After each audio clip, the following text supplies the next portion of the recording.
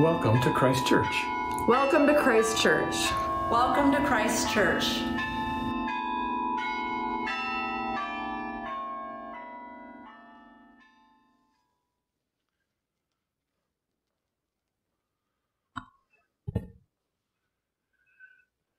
Welcome to Christ Church on the first Sunday after Christmas.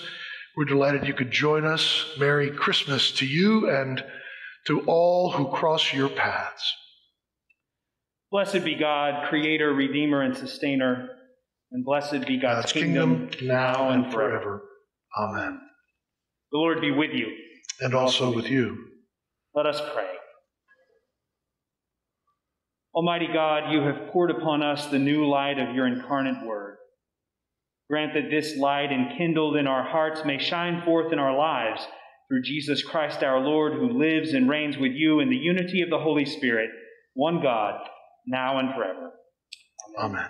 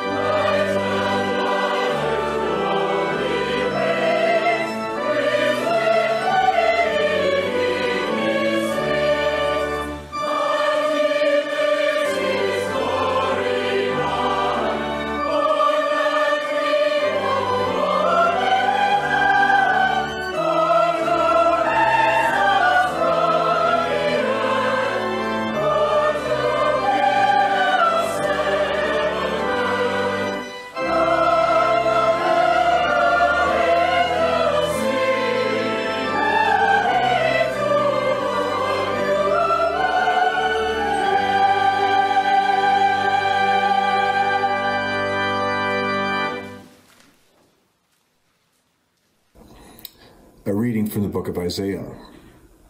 I will greatly rejoice in the Lord. My whole being shall exult in my God. For he has clothed me with the garments of salvation. He has covered me with the robe of righteousness. As a bridegroom decks himself with a garland, and as a bride adorns herself with her jewels. For as the earth brings forth its shoots, and as a garden causes what is sown in it to spring up, so the Lord God will cause righteousness and praise to spring up before all the nations. For Zion's sake I will not keep silent, and for Jerusalem's sake I will not rest, until her vindication shines out like the dawn, and her salvation like a burning torch. The nations shall see your vindication, and all the kings your glory. And you shall be called by a new name that the mouth of the Lord will give. You shall be a crown of beauty in the hand of the Lord, and a royal diadem in the hand of your God. Hear what the Spirit is saying to God's people. The psalm appointed for this morning is Psalm 147, verses 13 through 21, to be read together. Jerusalem will worship you, O God, and Zion will praise your name. For you have strengthened the bars of our gates and have blessed our children within them.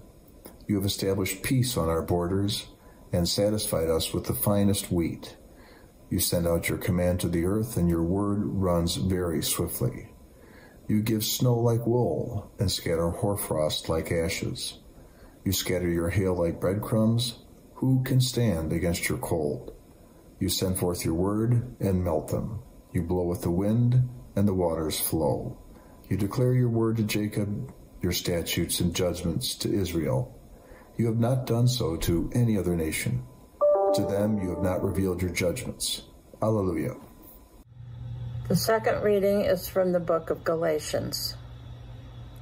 Now before faith came, we were imprisoned and guarded under the law until faith would be revealed. Therefore the law was our disciplinarian until Christ came, so that we might be justified by faith. But now that faith has come, we are no longer subject to a disciplinarian. But when the fullness of time had come, God sent his Son, born of a woman, born under the law, in order to redeem those who were under the law, so that we might receive adoption as children. And because you are children, God has sent the Spirit of his Son into our hearts, crying, Abba, Father. So you are no longer a slave, but a child, and if a child, then also an heir through God. Hear what the Spirit is saying to God's people. Thanks be to God. The Holy Gospel of our Lord Jesus Christ according to John. Glory to you, Lord Christ.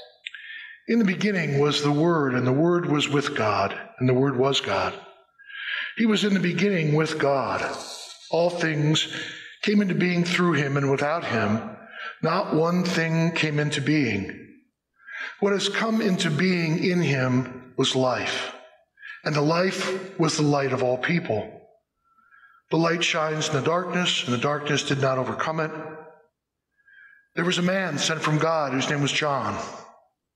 He came as a witness to testify to the light, so that all might believe through him. He himself was not the light, but he came to testify to the light, the true light, which enlightens everyone, was coming into the world. He was in the world, and the world came into being through him, yet the world did not know him. He came to what was his own, and his own people did not accept him. But to all who received him, who believed in his name, he gave power to become children of God, who were born not of blood or of the will of the flesh or of the will of man, but of God. And the Word became flesh and lived among us, and we have seen his glory, the glory of a Father's only Son, full of grace and truth. John testified to him and cried out, "This was he of whom I said, he who comes after me ranks ahead of me, because he was before me." From his fullness we have all received grace upon grace. The law indeed was given through Moses. Grace and truth came through Jesus Christ. No one has ever seen God. It is God, the only Son, who is close to the Father's heart, who has made him known. The Gospel of the Lord. Praise to you, Lord Christ. May God's word only be spoken. May God's word only be heard.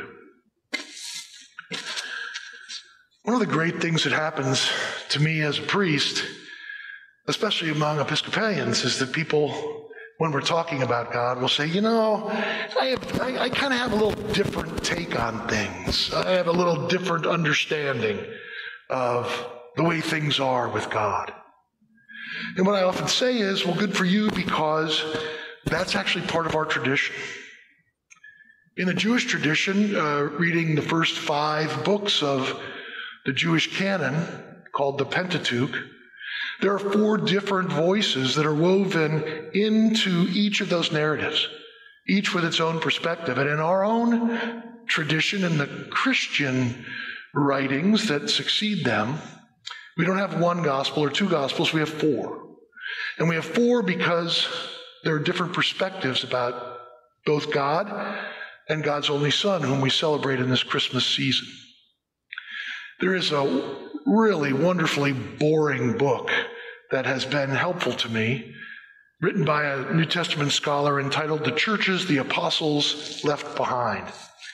And he shows that in the 90 years that it took to write, the 60 years it took to write those scriptures ending in the year 90, you can look just at the New Testament material and see that there are 7 different denominations already formed. 7 different communities that don't see God exactly the same way. So when John writes, in the beginning was the Word, and the Word was God, the Word was with God, all things came through the Word, he is going a completely different direction. There is no birth narrative of angels and shepherds. There are all sorts of things in John's gospel that make that witness to the light and the truth, which we just heard, very different from all that preceded it. And that's a good thing. That kind of difference, that kind of variety, that kind of different expression of the same deep grace is part of what makes life wonderful, interesting, unusual. John was trying to answer a question that we don't ever ask anymore. And the question is, how can I become a follower of Jesus if I'm not Jewish?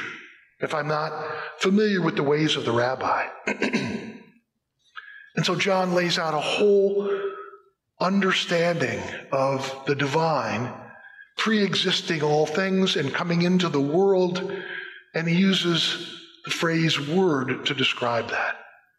Because in the Greek mind, which the majority of the world was at that time, the idea of the pre-existent logos, the Greek word for word, was very similar to the idea of the pre-existent breath of God, which shows up in the first chapters of Genesis. So people who didn't know the Jewish history could hear those disciples in the community of John talk about Jesus without referencing things that they didn't know about. This was the beginning of Jesus becoming accessible to everyone everywhere.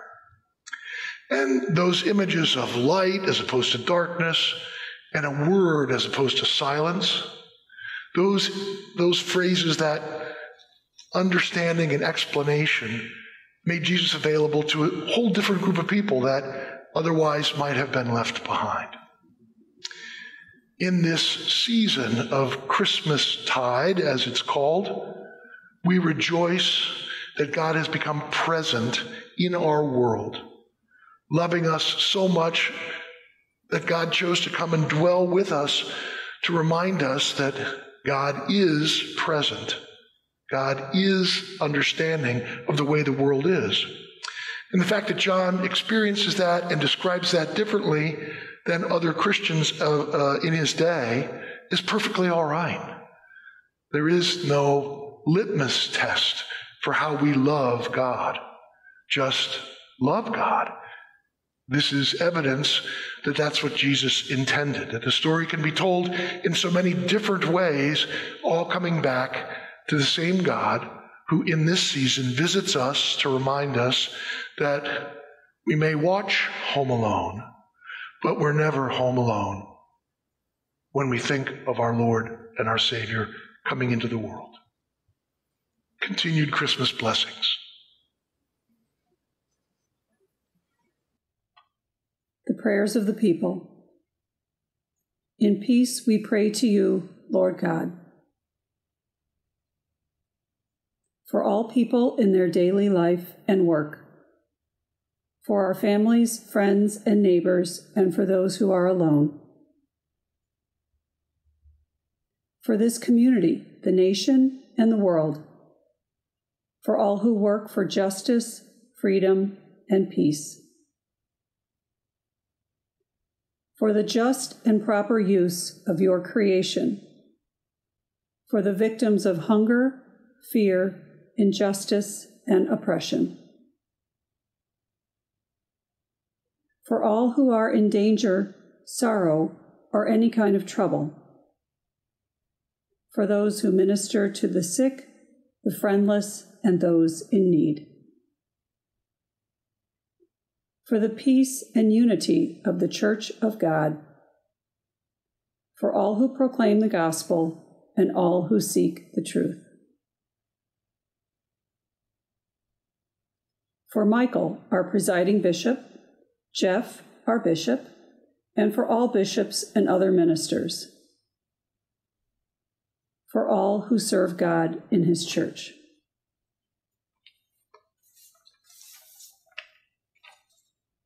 For the special needs and concerns of this congregation.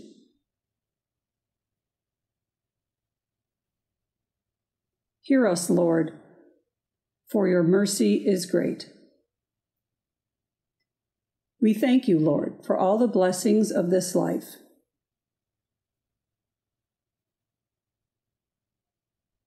We will exalt you, O God, our King, and praise your name forever and ever. We pray for all who have died, especially those we now name silently or aloud.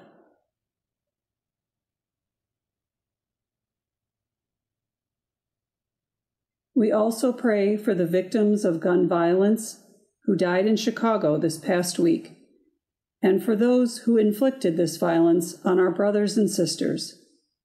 For all those who have died, we pray that your will for them may be fulfilled, and we pray that we may share with all your saints in your eternal kingdom.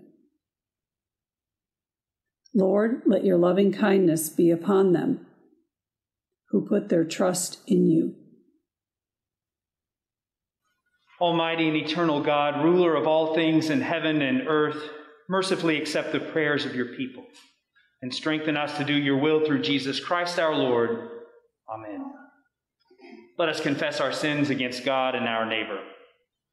Most merciful God, we confess that we have sinned against you in thought, word, and deed, by what we have done and by what we have left undone. We have not loved you with our whole heart. We have not loved our neighbors as ourselves. We are truly sorry, and we humbly repent. For the sake of your Son, Jesus Christ, have mercy on us and forgive us, that we may delight in your will and walk in your ways to the glory of your name. Amen. May Almighty God have mercy on you, forgive you all your sins through our Lord Jesus Christ, strengthen you in all goodness, and by the power of the Holy Spirit, keep you in eternal life. Amen. The peace of the Lord be always with you, and also with you.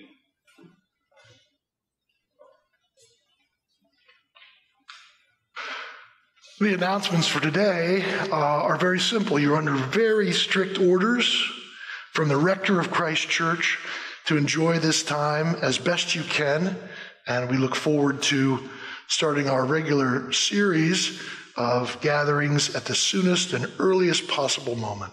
God bless you this Christmas season.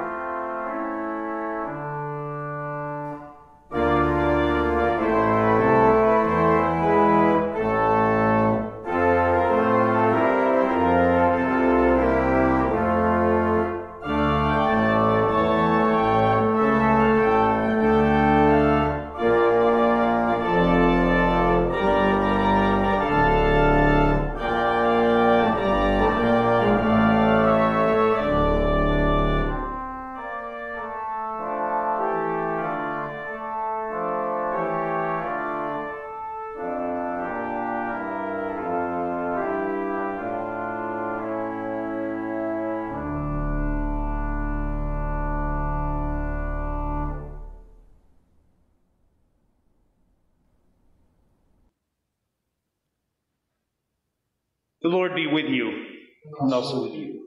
Lift up your hearts. Let us give thanks to the Lord our God. It is right to give God thanks and praise.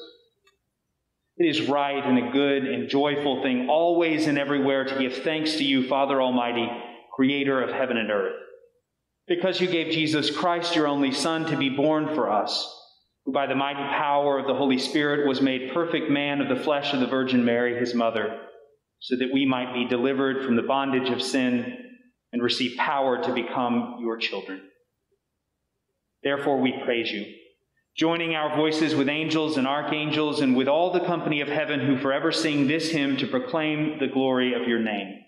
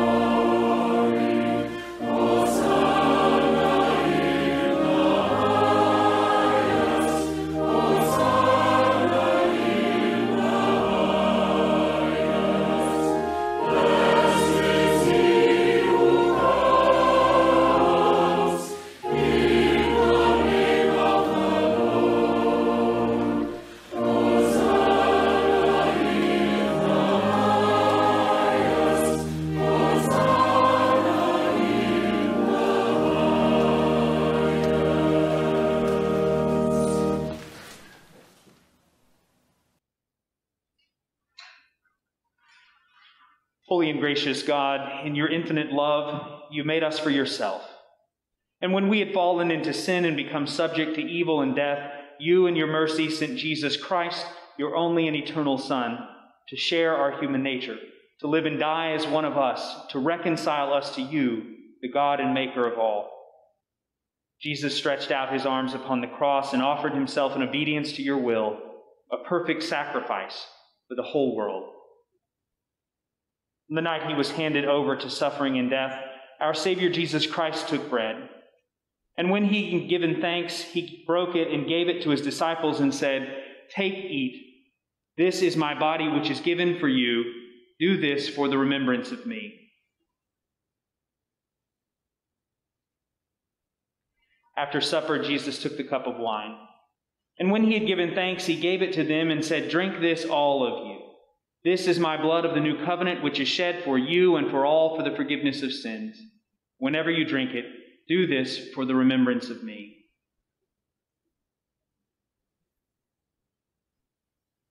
Therefore, we proclaim the mystery of faith. Christ is died. Christ is risen. Christ will come again. We celebrate the memorial of our redemption, Almighty God, in this sacrifice of praise and thanksgiving. Recalling Christ's death, resurrection, and ascension, we offer you these gifts. Sanctify them by your Holy Spirit to be for your people the body and blood of your Son, the holy food and drink of new and unending life in Christ. Sanctify us also, that we might faithfully receive this holy sacrament and serve you in unity, constancy, and peace, and at the last day bring us with all your saints into the joy of your eternal kingdom. All this we ask through Jesus Christ, our Savior, by Christ and with Christ and in Christ, in the unity of the Holy Spirit. All honor and glory is yours, Almighty God, now and forever. Amen. And now, as our Savior Christ has taught us, we are bold to say, "Our Father, who art in heaven, hallowed be thy name. Thy kingdom come, thy will be done, on earth as it is in heaven. Give us this day our daily bread, and forgive us our trespasses, as we forgive those who trespass against us. And lead us not into temptation, but deliver us from evil. For thine is the kingdom and the power and the glory, forever and ever. Amen."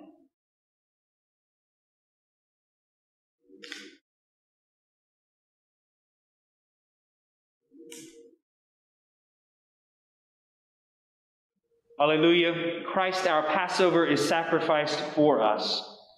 Therefore, let us keep the feast. Alleluia. My friends, these are the gifts of God still breaking into the world for you, the people of God. Take them in remembrance that Christ died for you and feed on him in your hearts by faith with great thanksgiving. Body and blood of our Lord Jesus Christ.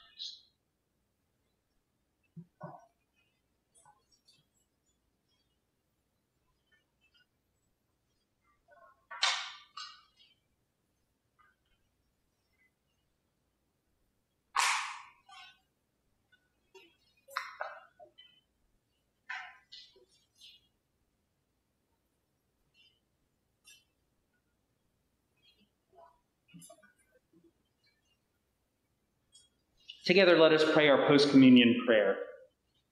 Eternal God, Heavenly Father, you have graciously accepted us as living members of your Son, our Savior, Jesus Christ, and you have fed us with spiritual food in the sacrament of his body and blood.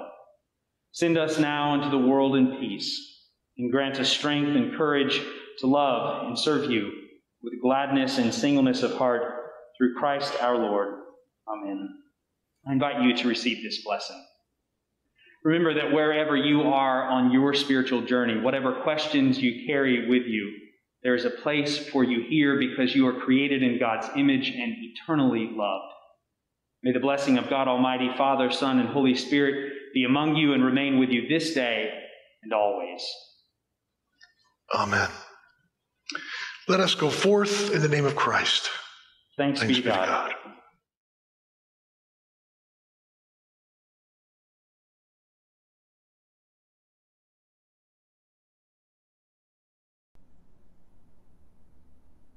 Thank you.